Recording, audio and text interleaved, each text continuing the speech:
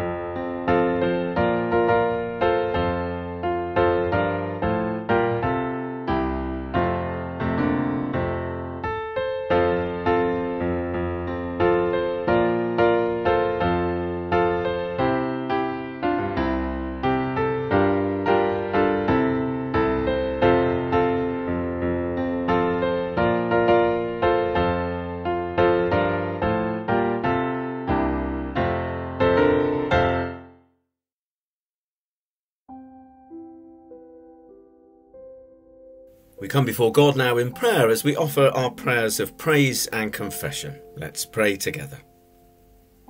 Lord, as we come before you now, we praise you for all that you are, for the creation that is yours, for its beauty and wonder, for its diversity and richness. We praise you for your presence and your comfort that swaddle us in your purity and enrich us with your abundance. We praise you for your steadfastness that perseveres with us, although we are faltering disciples and failing followers. We praise you that day by day you amaze and enrich us, and you reveal yourself in new and unexpected ways. We praise you that you are the same yesterday, today and forever, and yet also forever new. O Lord our God, you are indeed, from the depth of our being, highly to be praised. However, Almighty and Sovereign God, we don't always know how we got to where we are, and we certainly don't always know where we are going. We don't always choose the right path, and we certainly don't always follow it. We don't always deal well with the struggles of life, and we don't always give thanks for the joys of life either. We don't always think of the effects that our choices have on others, both near and far. We are too selfish, wanting what we want, no matter what the cost may be to others. Almighty God, forgive us, reassure us, and cradle us with your forgiveness. For we praise you for the assurance that our sins are indeed forgiven through the precious blood of your Son and our Saviour, Jesus Christ. Amen. We focus on the forgiveness that is ours through Christ now as we sing together, "Empty, broken, here I stand."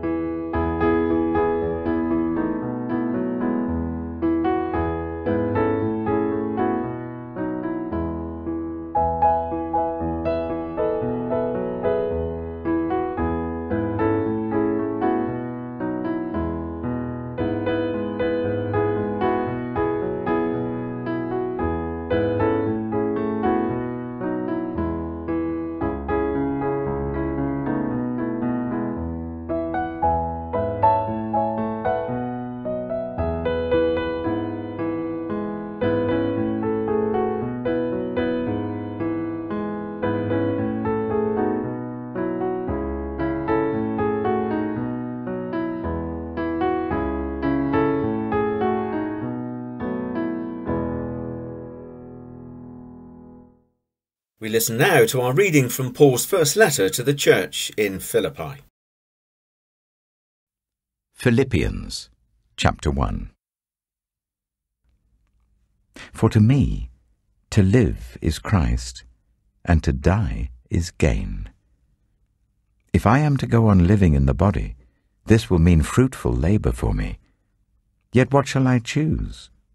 I do not know. I'm torn between the two. I desire to depart and be with Christ, which is better by far. But it is more necessary for you that I remain in the body. Convinced of this, I know that I will remain, and I will continue with all of you for your progress and joy in the faith, so that through my being with you again, your boasting in Christ Jesus will abound on account of me. Whatever happens, conduct yourselves in a manner worthy of the gospel of Christ. Then, whether I come and see you or only hear about you in my absence, I will know that you stand firm in the one Spirit, striving together as one for the faith of the gospel, without being frightened in any way by those who oppose you. This is a sign to them that they will be destroyed, but that you will be saved, and that by God. For it has been granted to you on behalf of Christ not only to believe in him, but also to suffer for him, since you are going through the same struggle you saw I had, and now hear that I still have. As we ponder that reading, we reflect on the fact that we are all called to live and to die for Christ. The words from verse 5 are particularly wonderful: self on the cross and Christ upon the throne. We sing together, "Lord, for the years your love has kept and guided."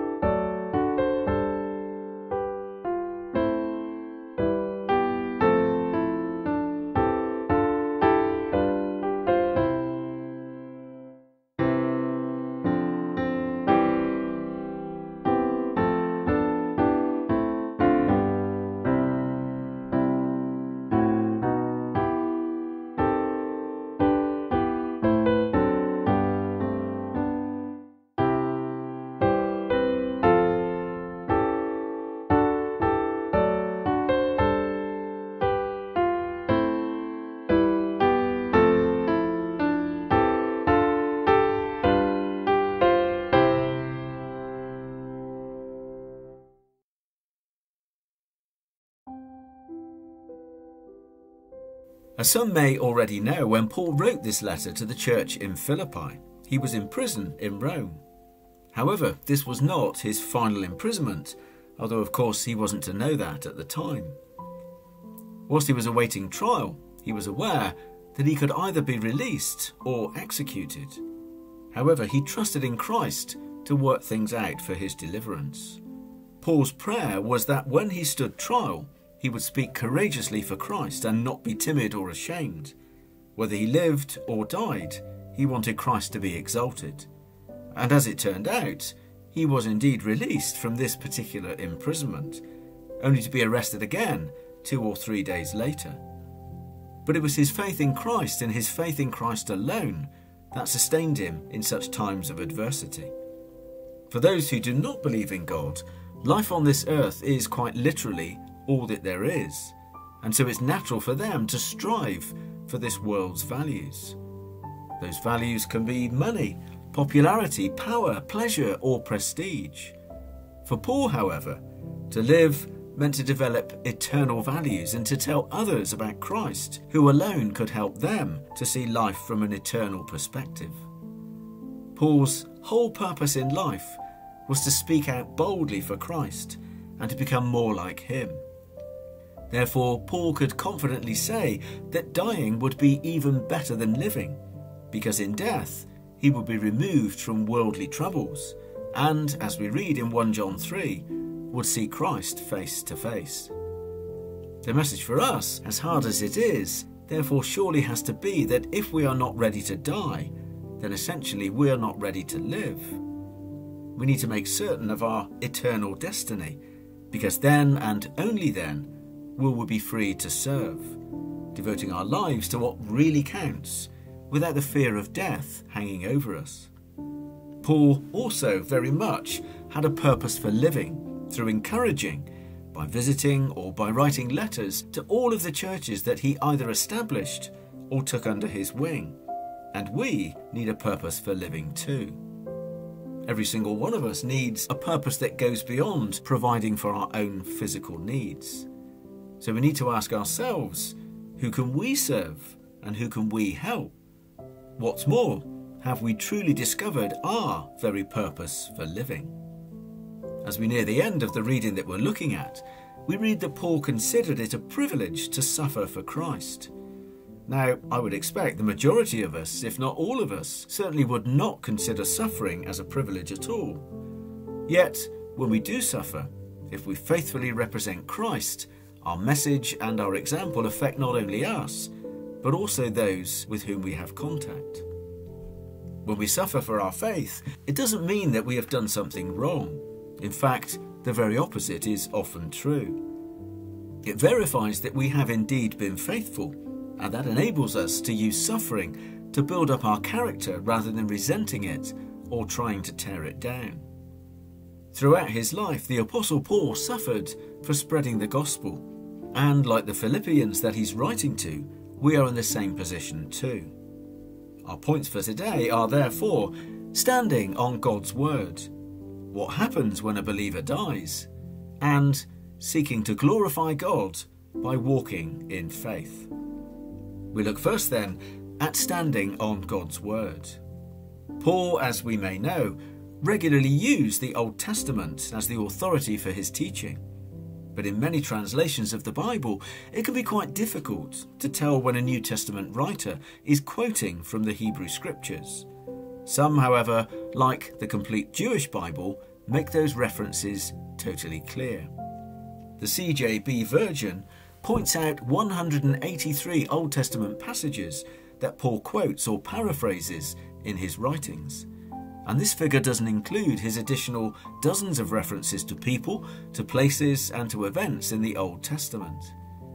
If we believe that all Scripture is essentially God-breathed, then Paul was quite literally standing on God's word throughout his entire ministry, following his life-changing experience on the road to Damascus. Each one of us would do well to follow Paul's example of standing on God's word too.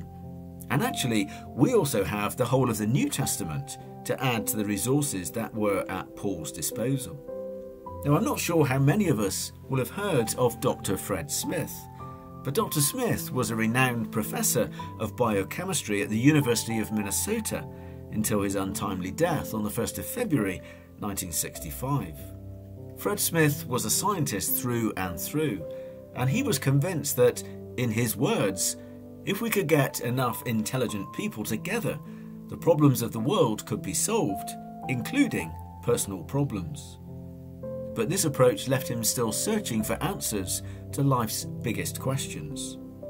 However, to his utter amazement, Fred Smith discovered the person of Jesus Christ at a Billy Graham crusade.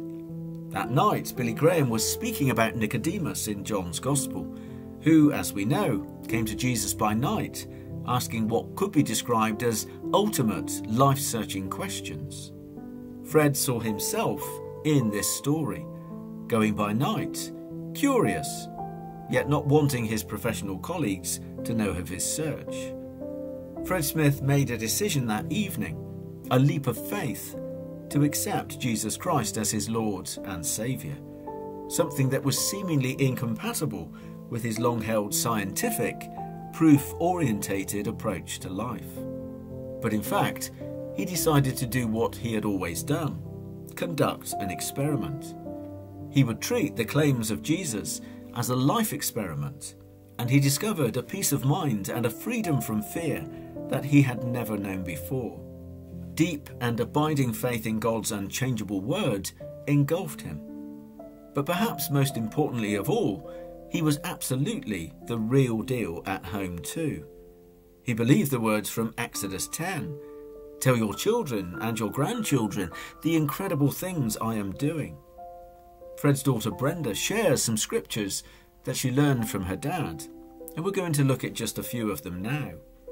From 1 Corinthians 13, love never fails. When Fred's doctors said he was dying, Brenda said, "No, I'll take him home and he'll live." She did, and he did. Many older people who die of natural causes actually die of loneliness. But love is still our healthiest environment. It's God's greatest gift to us, and it's our greatest gift to one another. From Romans 5, tribulation produces perseverance. We mustn't miss the good that is in the bad things that happen along the journey. The trials we face can be positive or negative, depending on how we use them. Certain people expect life to run on their own timetable, but tribulation has its own agenda and its own pace, and patience is the only antidote to that. From Romans 12, don't burn out, keep yourselves fueled. The director of a big company confirms that engineers who retire without a plan to stay busy often die within 16 months. By not staying involved in life, we are subconsciously giving ourselves permission to die. Fred Smith's philosophy was, you cannot let up and keep up. Paul said in our reading today, as long as I am alive, there is good work for me to do. And as long as we are alive, there is good work for us to do too. Point 1 is standing on God's word. The second thing we're looking at is what happens when a believer dies. In this letter to the church in Philippi, Paul is wrestling with the dilemma of whether it is better to live or to die. Now that must seem strange to most of us, but the fact remains that no matter how much we enjoy where we are living at this present time, there is always a longing in our heart. That longing is for the place that we can truly call home, our forever home, a home like no other, our eternal home in the heavenly kingdom. This world has beautiful shorelines and landscapes, but deep down we yearn, like Paul, for our Heavenly Father, our heavenly family, and our heavenly home. As Paul says in verses 21 and 22, "For to me, living means living for Christ, and dying is even better. I'm torn between two desires. I long to go and to be with Christ, which would be far better for me." Leaving this life to be with Christ in Paul's judgment is far better. But the question is, far better than what? The answer, in Paul's opinion, is quite simply better than absolutely anything else. Paul is unshakable in his belief that nothing here on earth can compare with what awaits us. As he writes in 1 Corinthians 2, Paul believed that no one has ever seen or heard anything like this, never so much as imagined what God has arranged for those who love him. But one of the things that we yearn to know is, how will this transition happen?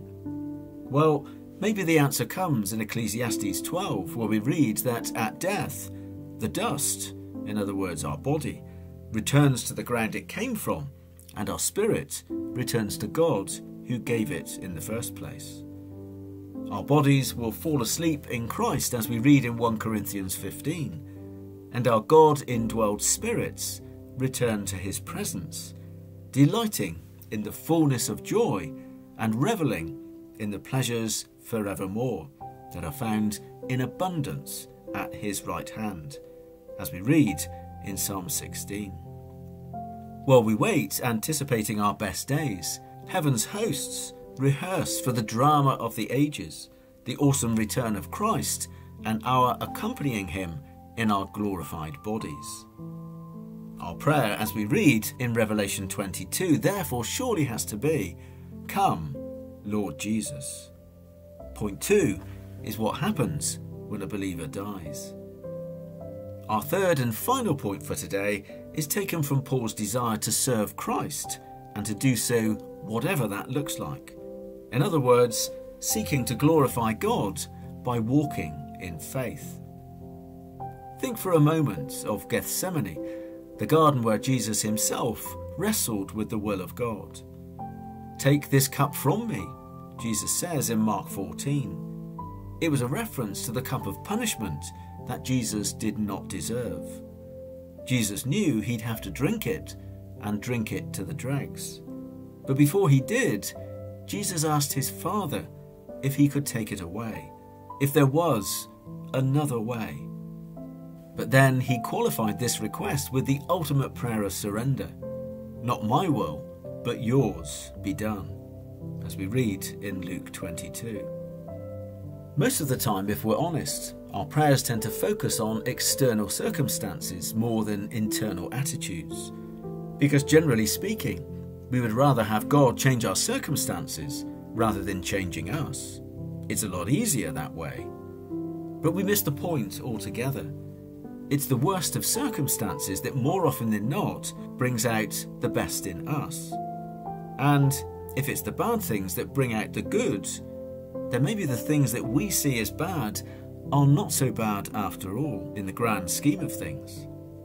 It's only when we've been tested that we have a testimony to share with others.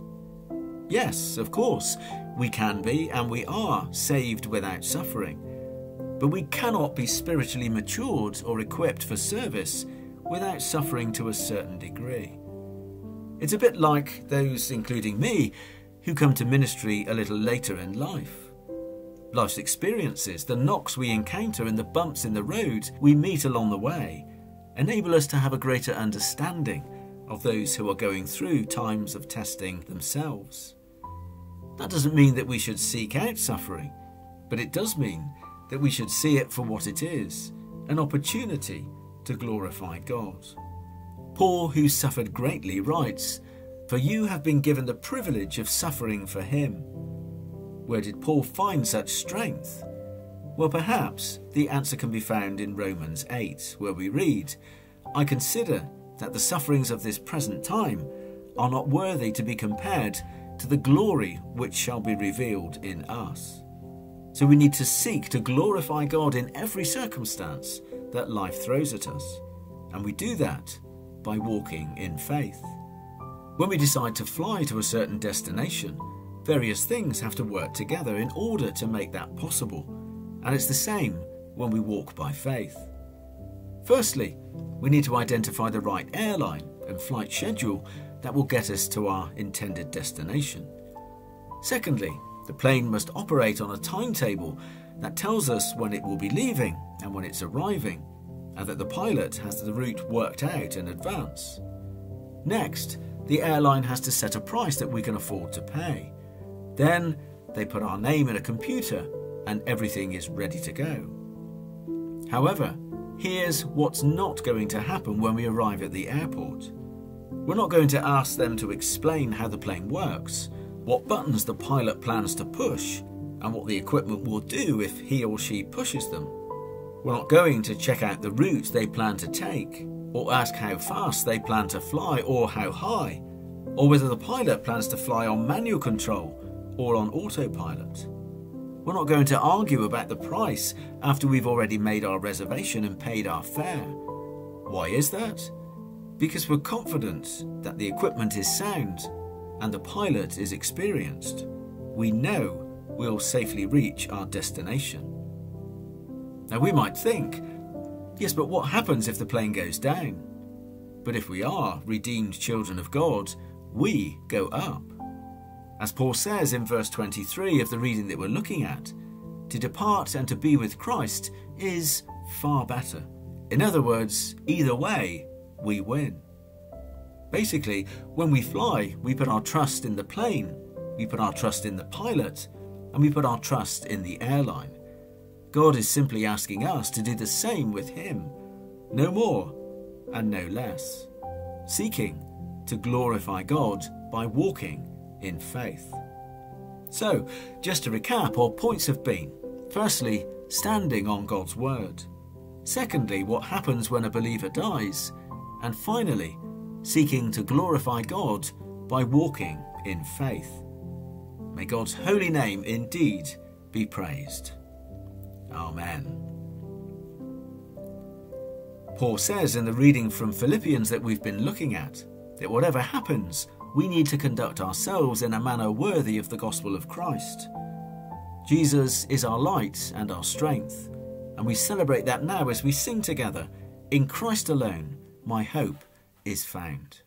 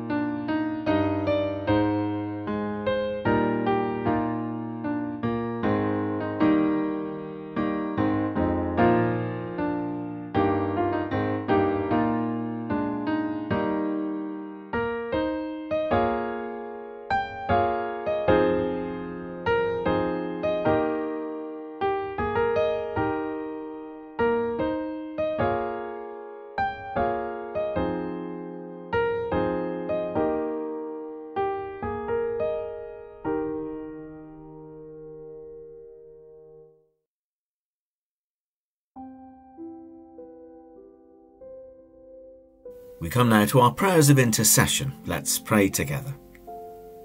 Eternal, ever-living, ever-present God, in the struggles and joys of this day and every day, we pray for those who are overburdened, weighed down, demoralised, fearful, or desolate because of what life has thrown at them.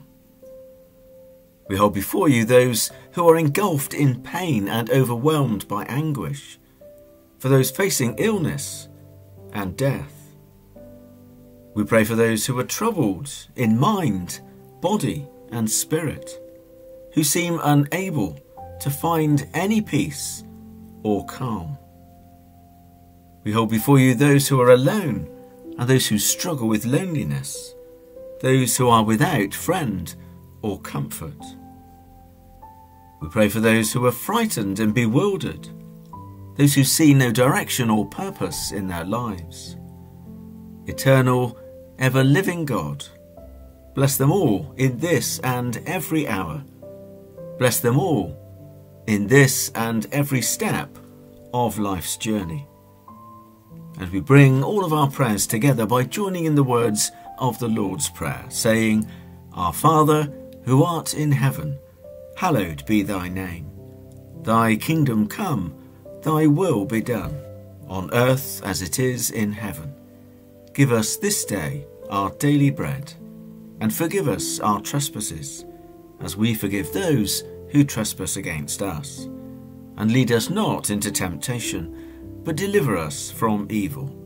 For thine is the kingdom, the power, and the glory, forever and ever. Amen. As we look towards being able to worship together in our buildings once again from October, we pray that God will pour out his endless power upon us, so that we may be enabled to give him the glory. We sing together, God of grace and God of glory, on your people pour your power.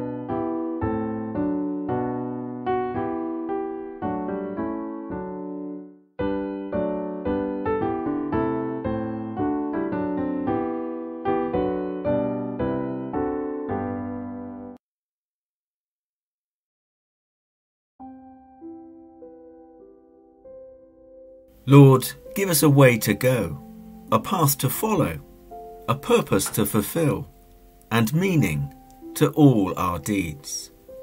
And as we leave this time of worship and praise now, may the blessing of God, Father, Son, and Holy Spirit be with each one of us, with all those we love, and with all those we continue to pray for, both this day and forevermore. Amen.